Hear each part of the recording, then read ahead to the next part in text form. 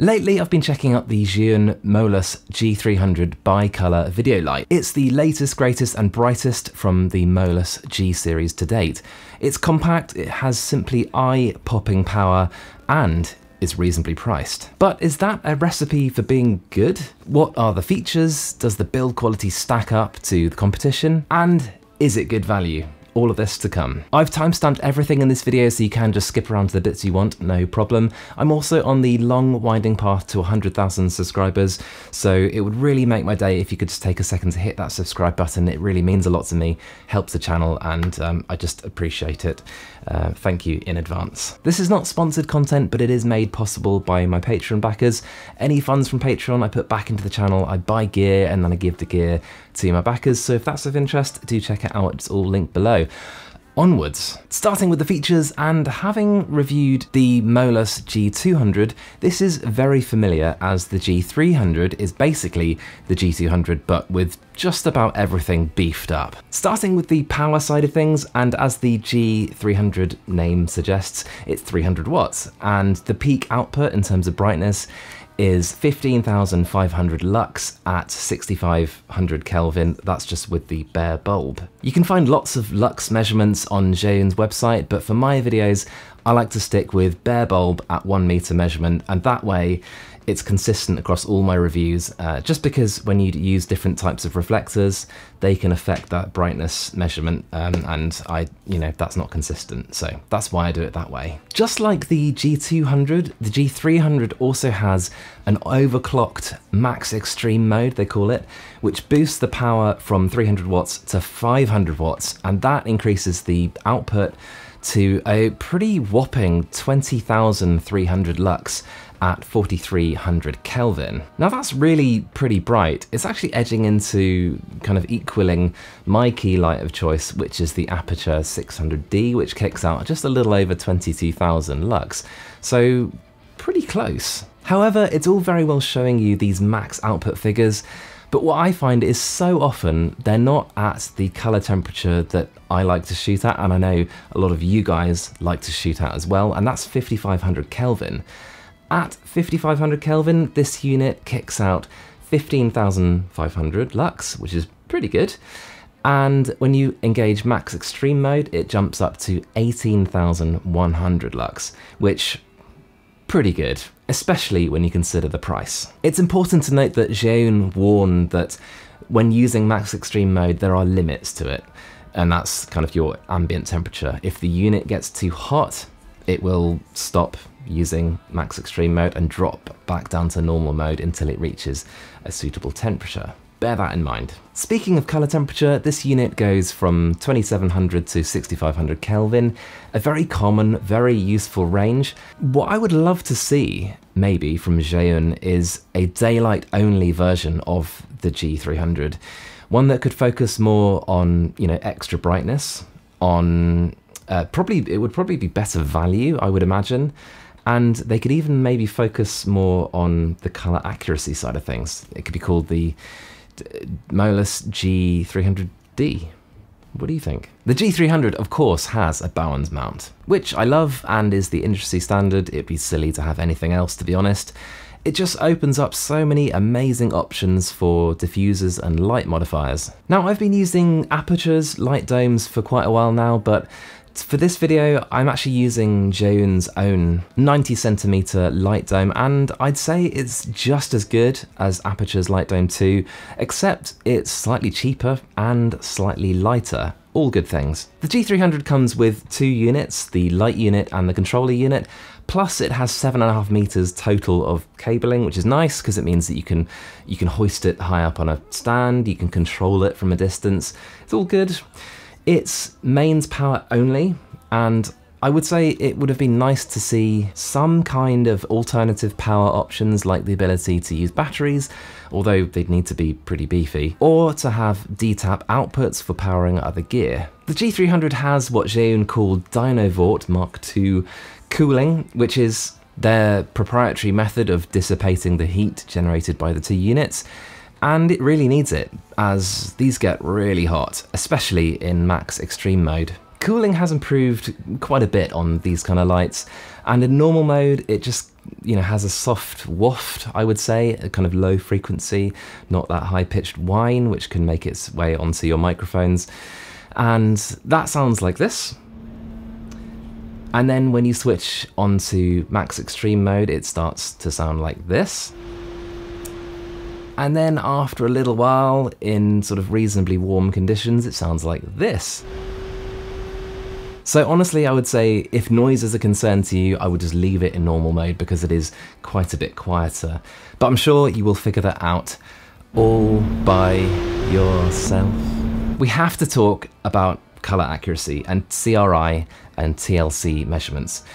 Going forward in my reviews, I will be ignoring published CRI and TLCI measurements. They are extremely dated by now, and light manufacturers can actually tweak their products so that they score highly, and they're arguably not really very compatible with modern cameras, to the point where I would advise you also consider them irrelevant. Lighting manufacturers, people are wising up. Instead, I'd love to see more manufacturers work on getting a really high SSI rating, which is Spectral Similarity Index, and this is a way of comparing their light source to a very well-known and perfect light source like the sun. To be clear, it's actually really challenging for manufacturers to obtain really high SSI ratings, and actually you won't see them published on many listings because, like I said, it's challenging, and often they don't score well. Instead, we have my secondary preference, which is actually TM30.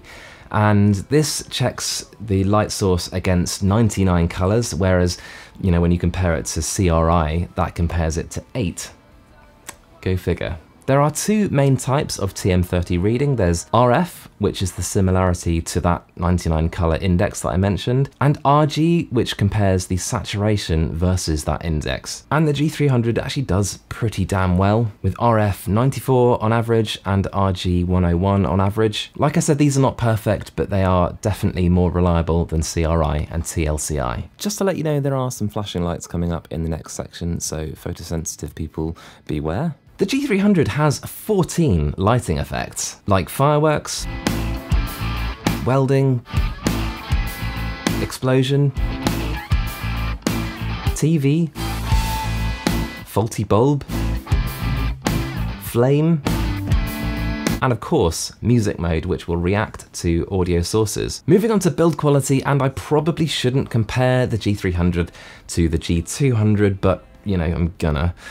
And the G300 is noticeably more solid, chunky, and premium feeling, with larger housings to accommodate the cooling system, large rubber feet on the controller plus other rubber accents. The light unit gains a grip. The mounting system is now solid with a light stand grip, again with a rubber accent. I'd say you're getting higher quality materials throughout, including the cable connector, which is metal, whereas the G200's was plastic. Next, onto the user interface and user experience side of things, and I have to say, I'm not mad about the user interface of the controller unit. Other than the on-off button, there are just two buttons, one for brightness and one for color temperature, which is great for the basic operation of the unit, but there is extra functionality, which to access them requires a combination of clicking and holding down and that kind of thing.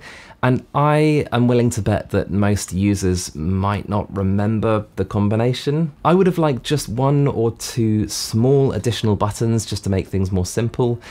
Let's say one to activate max extreme mode and another one to cycle through the effects. Luckily, the user experience side of things is saved by the ZY Vega app, which lets you control all of the units and all of the functionality like so. I can turn everything off, I can group them, I can turn them off one by one, like that, and I can change color temperature, I can trigger effects, everything.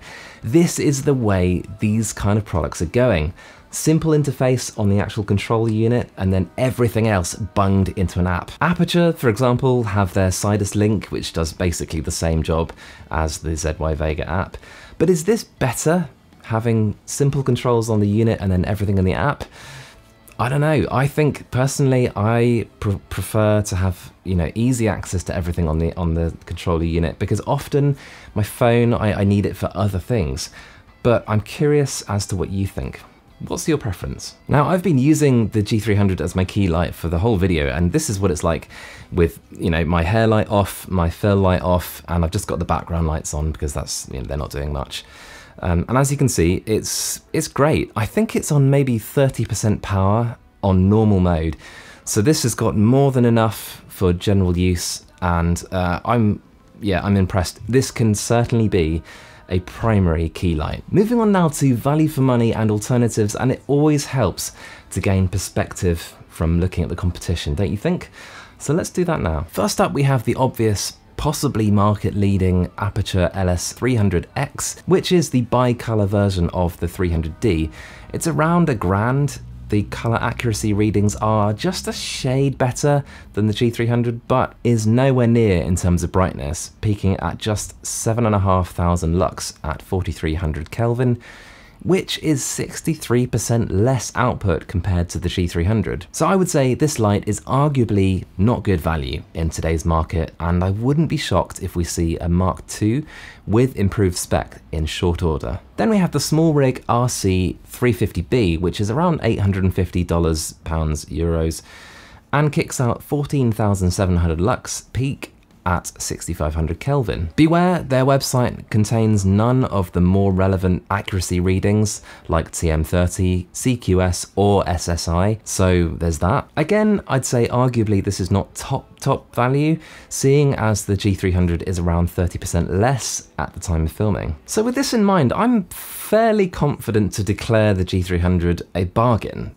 especially when you consider it offers more than the aforementioned Duo for less. The only other light that I omitted from this list is the Amaran 200XS, and that's only because I'm really not sure about this. The price seems suspiciously low. Everywhere you look with this light, it seems like there's detail missing with the specs, and it seems, by all accounts, that the power side of things is not really up to much. However, the idea with this is it's meant to have a really high SSI rating, so this may be a product that I just need to check out myself and review. Let me know if you'd like to see that. Anyway, now moving on to pros and cons, and I'll start with the pros because I'm a glass half full kind of guy. This is bright, really, really bright, especially when you consider the price. It's also shockingly compact. The size versus power ratio is off the charts. I would say this is outstanding value in its own right, but especially versus the competition. It's really whisper quiet in normal mode. I tested this in the summer where, you know, it's reasonably warm and it's just whisper quiet, as I said. It's got a balance mount, I love that. It just opens up so many possibilities for different modifiers. Love it. I also like the ZY Vega app. It's simple. All of my Zhiyun lights pair really easily to it. And onto the cons, and yes, it's overclockable with that max extreme mode, but the use of it is limited by the ambient temperature. If you're using max extreme mode, it can be noisy depending on, again, the ambient temperature. The user interface of the controller unit, whilst not terrible, would be so much better, I feel, and more friendly with 1 or 2 more buttons. It's mains power only and with no battery options. Doesn't really bother me because I'm a mains power kind of guy, but you know, a lot of people do prefer that flexibility. Finally, to my opinion, and I really liked the smaller G200, and the G300 is better in every single way except for the price, but you know, when you consider it in comparison to what you actually get, that price is very reasonable. So clearly I'm a fan. I really like the G300. I think it can be a really good option as someone's primary key light. You know, it's got plenty of power, so you can use lots of diffusion and get a really flattering look.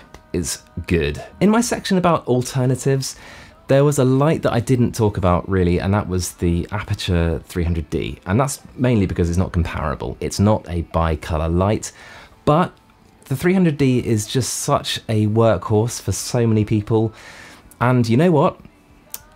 I think the G300 is the smarter choice between the two. The G300 is 2/3 of the price of the 300D. It's 40% brighter than the 300D. The only advantages I can see you get with Aperture's 300D is the Sidus Link side of things. If you're tied into that ecosystem, then fine. The build quality, I would say, is higher on the Aperture, fair enough. And You know, the only other thing I can think of is the other power options, but other than that, the G300 is the smarter choice. And bear in mind, this is coming from someone who bought an Aperture 300D, and I really think that just highlights the crazy value that you get with the G300. And you know, long-time viewers of the channel know how much I appreciate great value for money products. Anyway, that's it for now. I just hope you found this video interesting and helpful. I want to hear from you. Do you agree? What did I miss? Definitely let me know your thoughts and comments down in the comments section, and I'm down there as much as I can. I'll see you there. I've now made hundreds of videos about videography and audio, of which the algorithm has recommended this video for you to watch next, so do what you're told. And below is my most recent upload, and until next time, let's help each other out and shoot better video. See you guys.